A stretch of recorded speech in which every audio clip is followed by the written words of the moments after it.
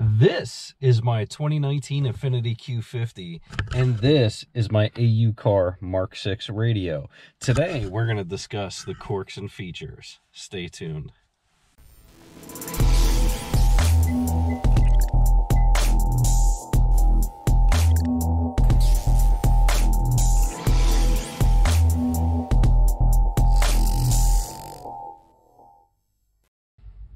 All right, so pardon my attempt at humor this morning. That was my Doug DeMuro intro. Figured to try something different. Works for him. So we have been using the AUCAR MK6 radio for approximately a month now. Overall, the feeling is pretty good. You know, stuff works pretty good. But there are some quirks and features. It is Android based. It is from China. It is an overlay to the InTouch system. So there are a lot of things that get missed on some other reviews, just things that aren't mentioned. You guys have reached out to me a lot in the comments on my other video. I'm actually surprised how much traction the other video is getting. So I figured I'd do a follow-up video, show you guys some things I've learned over the last month with this unit. So, if you guys watched the install video of the unit, you notice that the top screen stays in place and this covers up the top screen. The reason for that is because that top screen is your DCU. That DCU is still responsible for many other things. I do not know exactly what all it is responsible for, but there is a lot of other stuff that goes on in the background. I know for a fact it controls the cameras. I think something with the HVAC system, probably the navigate. Again, it is like the main control unit. So this is an overlay to that unit. If you are having problems with that DCU, putting this unit in place is not going to fix those problems. So the guys that are having issues with their screens blacking out and just screens not coming on at all, your HVAC doesn't work, your radio doesn't work, this is not going to fix your problems, because if your DCU does not work, this is an overlay to that, or this is a piggyback to that. If your screens are a little buggy and maybe the physical screen is blown out, but all the functions still work, your backup cameras, your radio, HVAC, things like that, this might work. I'm not going to say it's going to, but this might work, because you may just have a physical screen problem, but the controller inside the screen may still be functioning properly. That is a gamble you got to take. You can't just swap out that DCU. That DCU is specific to the options of your car. Again, you saw my DCU had 4 cameras, 4 camera inputs, because I have 360 view cameras. There are some other things. Again, if you have navigation, things like this. If you get another DCU, you might have to get it reprogrammed by Infiniti. These are things I don't know, but I want to give you a heads up on that, because I've gotten a lot of questions on, yo, bro, will this work if my screens don't work? And the answer is possibly, but probably not. It kind of depends on the depth of your issues. I am going to speak now on AUCAR support a little bit. I've tried emailing out to them, to no response. If you go on their website, you can use their email contact form and they'll eventually answer you. But I will say, guys, if you are going to buy these, I suggest buying them from Rob at Square Wheels Auto, I think his channel is. Buy it from Rob, because when you're buying it from Rob, you're going to get direct support. He has enough experience with these, and he's used these enough, and he kind of has I'm not going to say a backdoor, but he has an easier way to contact AUCAR.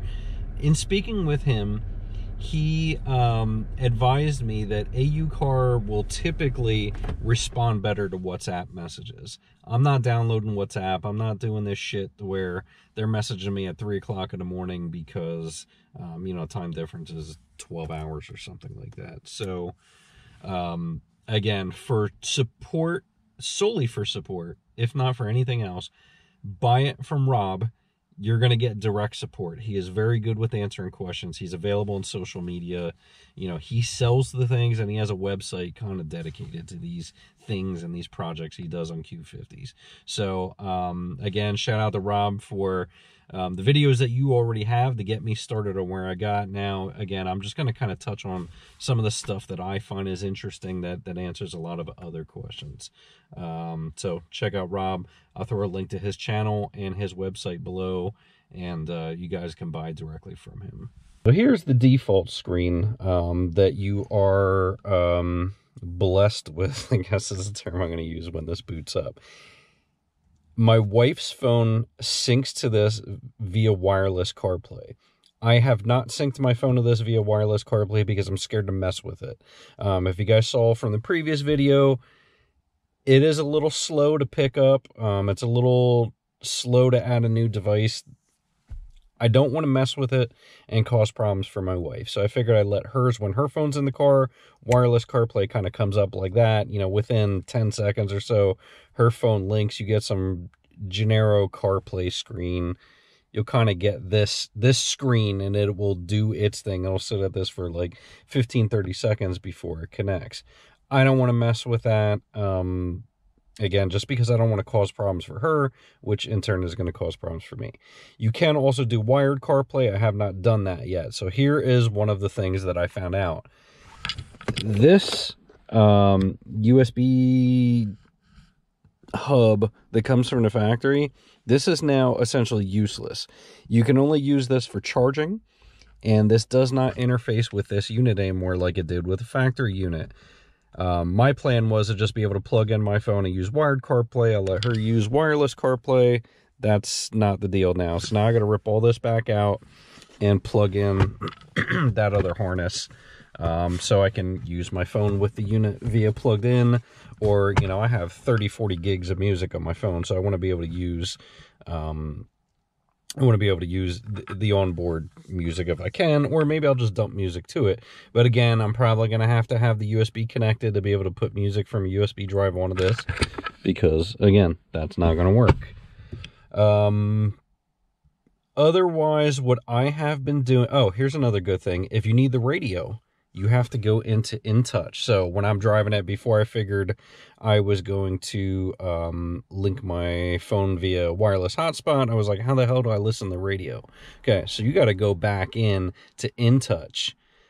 And you know what? Actually, now I'm curious if my iPod is going to come up. My phone is going to come up as an iPod on this if I connect it through there. But if you see in here, this is the only option I've seen to be able to use FM and Sirius XM. I haven't seen any apps, you know, natively on the AUCAR unit. All right, so some other nuances that I found with this thing is with the HVAC. So we're going to scroll up, go to HVAC. Right now, you're going to see my seat heaters on auto. I don't know why that changed. This thing kind of has a mind of its own, but I'm going to show you something interesting I found with this. If you shut off... Okay, so if you shut off the HVAC, it shuts off your seat heaters. You can't do anything with your seat heaters until you turn the air back on. Now you're going to see, now my seat heaters go back on. As you can see, you can't get to your steering wheel control for your heated steering wheel. You have to go back into InTouch. And you go into Climate. And you have your steering wheel controller there. So my wife has told me some days her steering wheel heater will go on by itself. I don't know how that's happening, but sometimes it goes on by itself. She's cool with. Sometimes the heated seats come on by themselves, which is cool, but it doesn't always happen. So again, if you're having problems with your seats not heating up, it might be because you don't have your heat on. And you may say, why would you want your heated seats on and not your heat on? I don't know. Personally, I like my heated seats on, like if it's below, you know, 50 degrees, so I keep them on a lot. Another weird thing I found, let me see if I can figure out how to do it again. Okay, so here's what it was. I had it in dual mode, so you'll click on dual mode, thinking it will, you know, adjust both the temperatures at the same time, but you're gonna see my defroster's on. So watch this. Turn off the defroster, and now you're gonna see it adjusts both at the same time. Turn on dual mode and it shuts it off. But turn the defroster back on, and again it puts it back in dual mode. So you cannot adjust that or put it back into the sync mode with the defroster on. That drove me nuts trying to figure that out for a little bit. All the buttons that come with this unit kind of go through this mode where the lights change colors and go through a sequence. If you want to change that, if you go into your app menu here, you're going to see the ambient light set. Click on that, and this is where you can adjust the theme of your lights. So you can make it not change colors. You can set it to a certain color, customize colors. I personally like it white to be able to match, you know, what the factory is, but my wife is cool with it changing colors, so she asked that I change it back to changing colors. But if you want to change that, that is how you change that. If you want to change anything with your sound processing, aka your DSP, click down on your apps, go into settings, I think it was, and here's where you're going to have, you know, your main AUCAR settings. Go into audio, and you go into equalizer. In this equalizer now, you have a number of settings. Why this is flipping back on its own, I don't understand. This is a new thing that it doesn't let you stay in the screen for too long. This I have not experienced yet, but you have a number of settings you can change in your equalizer mode. I have not messed with this too much yet. I think I set this before for popular mode, and it made it pretty punchy. It sounded pretty good, but it was distorting the speakers up on the dash and making some weird noise. So I set it back to normal mode until I actually get some time to listen to some music and tune it the way that I like. Now that I'm out here, I'm probably going to do this.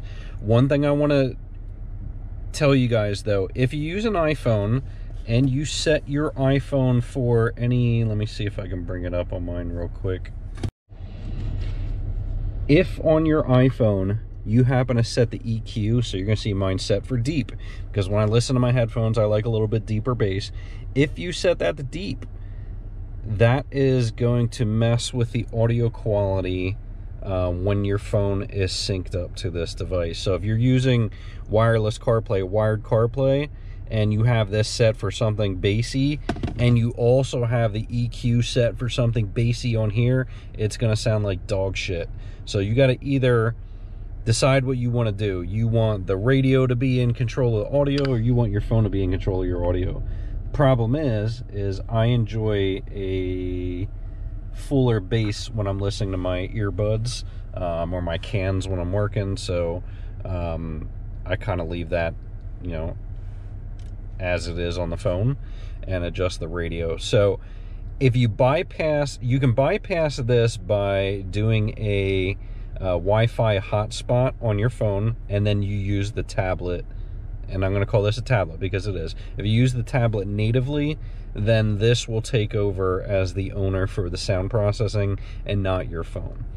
So the reason why I call this a tablet, because in all actuality it is. It's a Pixel XL3 essentially. I was doing something, I think I was looking up MAC address tables on my network for what was hitting my Wi-Fi or something. I saw Pixel XL3. So essentially this must be a Pixel XL3 with an overlay on it, and then, you know, obviously adding the borders and all the other stuff that AUCAR does. Another thing that somebody asked me is, and this is actually funny, this is going to boot up into InTouch all the time now. I don't understand why.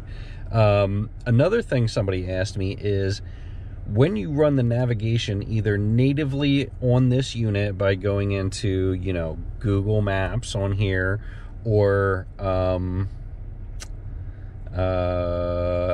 CarPlay from your phone, will the navigation come up on this screen in the middle anymore? And the answer is no. Kind of. Actually, the main answer is no. For those apps, the answer is no. So if you go into the screen up here, you're going to see that this is an aux mode.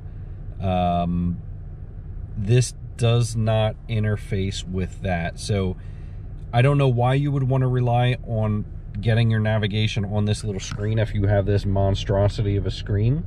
However, if you wanted to do that, you really could. So what you would do is you would go back to InTouch and you would click on your navigation from here. You can navigate from here, but the problem is nothing comes up on this screen. So you're not going to get InTouch onboard navigation from the screen, at least from what I saw, but you will get your turn-by-turn stuff up here. I think it's counterintuitive to spend $1,000 to $1,200 on this big thing to then look at navigation on there when you can simply, you know, have this monster navigation unit right here. And I will say navigating through this thing is phenomenal. It's just great having this big screen. So if you have some setbacks with that, I would say don't let that hold you back, because you're getting the benefits of the bigger screen. All right, so we're going to touch on the cameras. Again, you guys are going to see I do have my 360 view cameras. Does it look great? No, it doesn't look fabulous, but guess what? It didn't look fabulous on the OEM unit either, right? So if you have these cameras, you know the cameras have always been a low resolution camera, and it's just always looked terrible on the top screen anyway. So I will say it looks just as terrible. I won't say it looks any worse, because the resolution, or at least the size of the image, is the same. It's still in this upper quadrant. It's not like it blew it up across the screen, so it is the same-ish to me. You can still go ahead and modify your cameras how you wanted the view. I'm not going to mess with that. But again, the sonar, everything works the way it's supposed to work with the cameras. Okay, so anybody that had questions about the drive modes, does the drive mode thing come up on the screen? The answer is no. When you modify the drive modes, it is only going to come up on this middle screen. Nothing happens through here. Again, because this is an overlay, there's only so much stuff that's going to get cooked in. If you go into InTouch, now that I think about it, I wonder. Okay, so I'm modifying the drive modes here, and you don't see any of this happening on the screen, so that does not happen in the InTouch app either.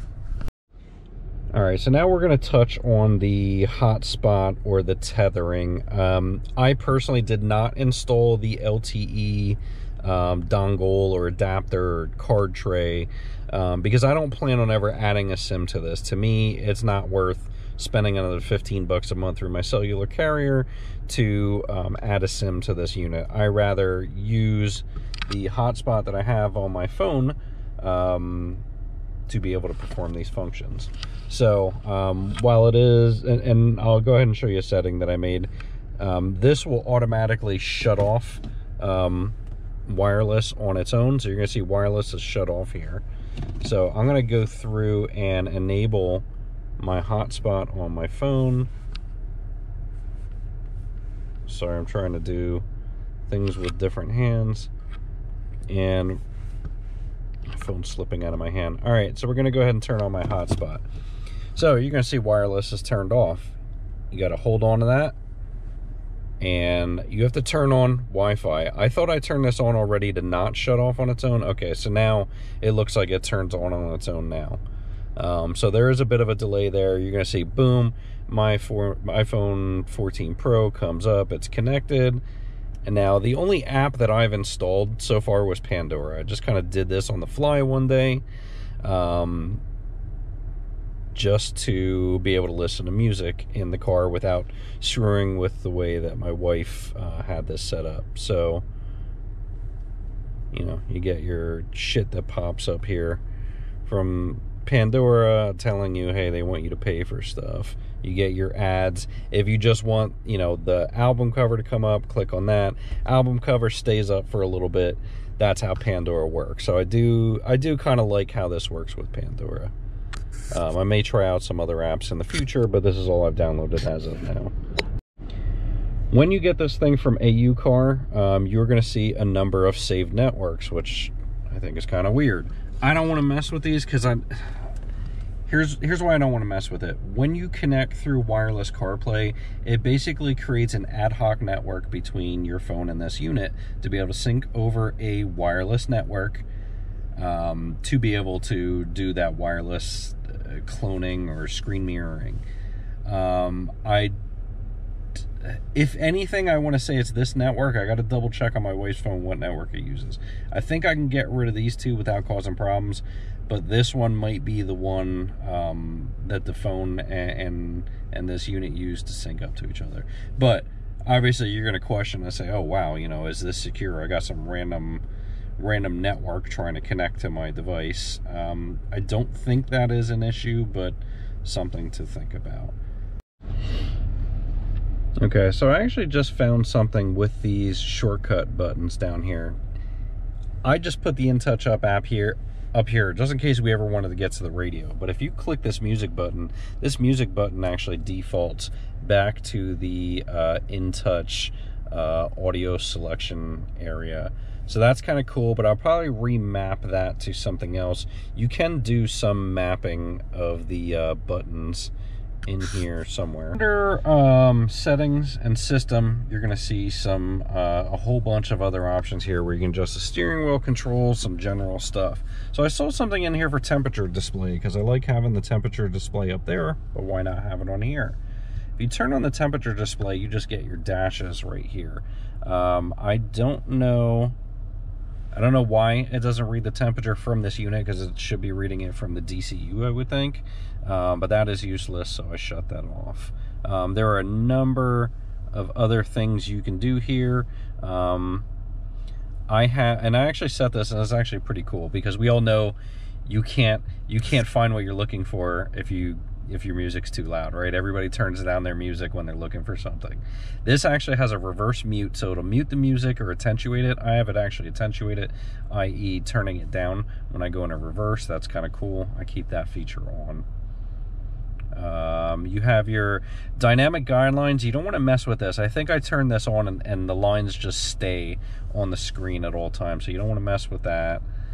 Okay, so one other thing that I forgot that I was doing post-editing is one of the issues that I found with this unit that kind of made me realize about the whole DCU thing, and this thing being an overlay or a piggyback over the DCU. I'm going to show you some screenshots below. I thought I had more pictures of this, but I did not. Essentially, I was having some problems with, I think it was the navigation app.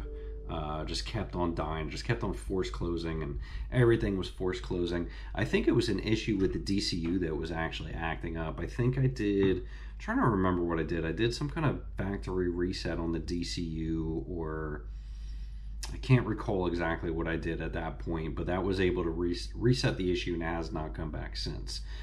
So again, if there are problems with your DCU, it is going to, that is on the underlay, and those problems are going to transpose in the overlay and show you weird shit happening on that screen and applications force closing. For some reason, the navigation app, and that's what I'm going to show you in the screenshots, needs access to your camera, needs access to your microphone, and with those things not working, it's going to force crash. I'm sorry I don't remember all the details, as this was 3 or 4 weeks ago. My memory's terrible, but it's just another one of those things I wanted to drive in about the overlay versus underlay. So I think that is going to conclude the randomness of my video. I know I touched upon a lot of different things. These are things that I can think of off the top of my head that are just weird quirks and features. Again, I am going to have to pull out the radio at some point and put the USB connector in so I can be able to plug my phone in and tether it that way. But I hope you guys enjoyed it. I hope this was useful for you guys and answers some questions. As I play with it a little bit more and venture into some new things, I will make some update videos, but keep on doing what you guys are doing. Get involved in the videos. Ask me questions. This gives me ideas for new things to add for new videos, and I hope this fills in some blanks from some of Rob's videos as well. So if you guys like it, please make sure to like and subscribe to the channel. Get involved in the comments. That helps the algorithm. That helps get the video out there more, and it helps give me some incentive to want to make more videos like this for you guys. So I appreciate you guys watching, and I will catch you on the next one. Have a good one, guys.